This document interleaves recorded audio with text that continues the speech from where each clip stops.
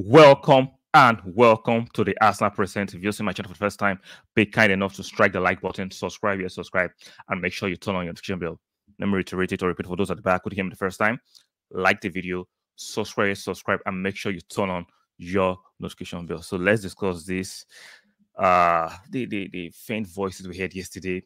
Congratulations to Man City one more time. They won the league and Arsenal pushed them to the edge.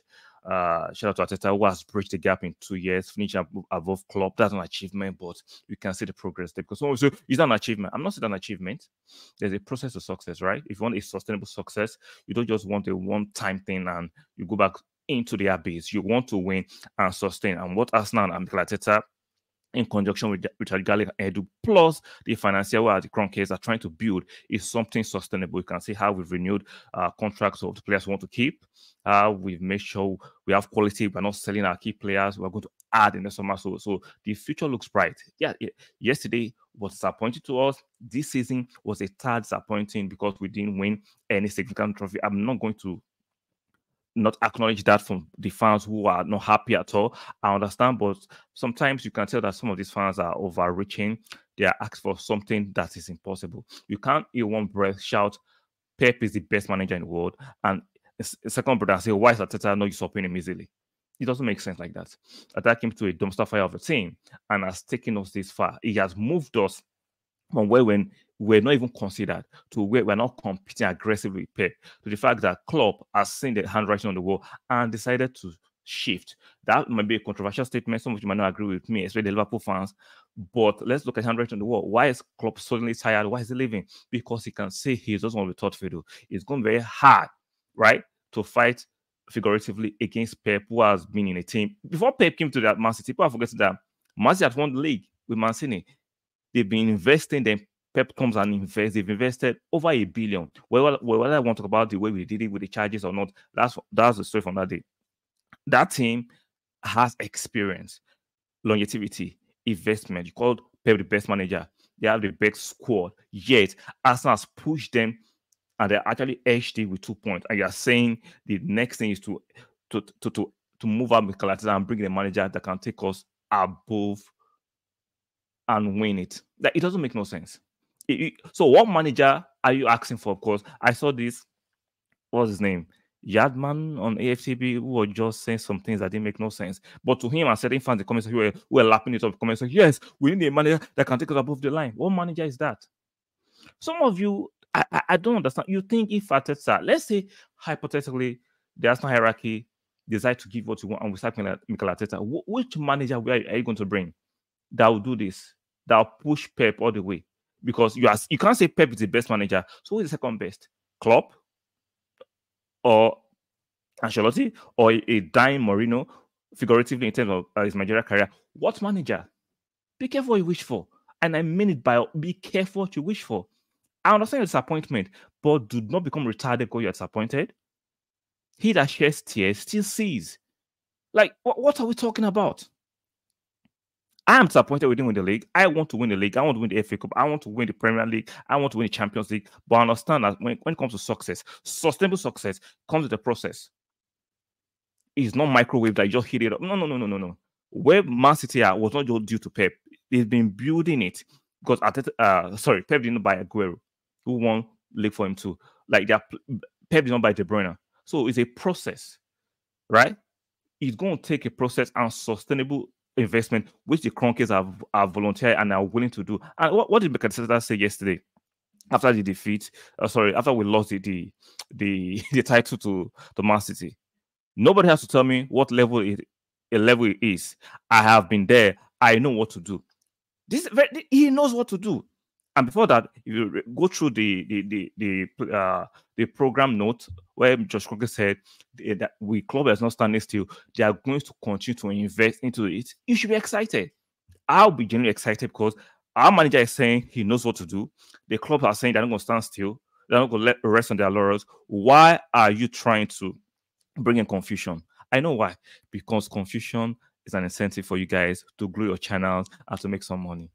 It's about the money. You don't actually love the club. I guess most of you are contrarians. Just argue for arguing's sake. Not that you actually want change. You just want to get change to cause more chaos. So we remain in this hamster wheel of moving around and not progressing. Like I said it, and I'm going to retrace. I am disappointed, but I'm not stupid. You can be disappointed and not stupid. I've seen it. There's evidence of progress. Evidence of progress. There is no way. There is no way. Look at it.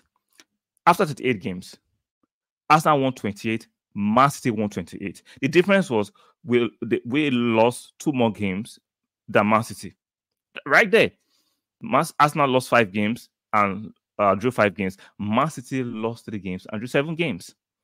Look at the goal difference. Plus 62, plus 62. Marginal differences. So all this nonsense about sacking this man is not going to happen. It's not going to happen. You can wish it, you can talk about it, you can go on panels and push it because there's not going to be much news this summer. So you have to get a way of getting some traction on your channel. And we know there are so many low-level thinking people, so many naive fans, so many low IQ fans that you can actually feast on. Metaphorically, you are feasting on the unsuspecting fans who can't think for themselves. A lot of people are sheeps. There's a lot of head mentality. They cannot think for themselves. So they have to look for someone who can think for them. Whether it's for good or for bad or for the indifference, they don't know how to think for themselves. How can you advocate, suggest, or push forward the notion that Mikel Arteta should be considered for a fire or a sack because we narrowly missed out the Premier League season trophy to Man City? You are borderline insane or psychopathic. I can't take you seriously. Sorry, I ain't taking you seriously. There is no way we are sacking Mikel Arteta. I am sure the Kroenkes are going to actually negotiate a fine new contract for him this summer. We're going to support him in transfer window, and we're going to push for the title more aggressively. Last season, the gap was kind of not as far, but there was a big gap. This season is just 2 points. Next season, I am personally looking forward to next season. The quality of players we have in our ranks and the quality that is yet to come. I am personally looking for next season, and I'm very confident that there will be trophies, not just one. There will be trophies next season. So if you don't share my optimism and confidence, I understand it. But do not be shouting sack Arteta when there is no better manager in the market to do what he has done. And I am saying, show me that manager who can do what Arteta has done. Because all of you are claiming Pep is the best manager, but Arteta should easily usurp him. Some of you are claiming Klopp is after Pep, and yet Klopp is leaving, knowing that the new sheriff in town. The same Klopp you want, Arteta has come second twice and has come third twice and has left Liverpool. So you are not making no sense.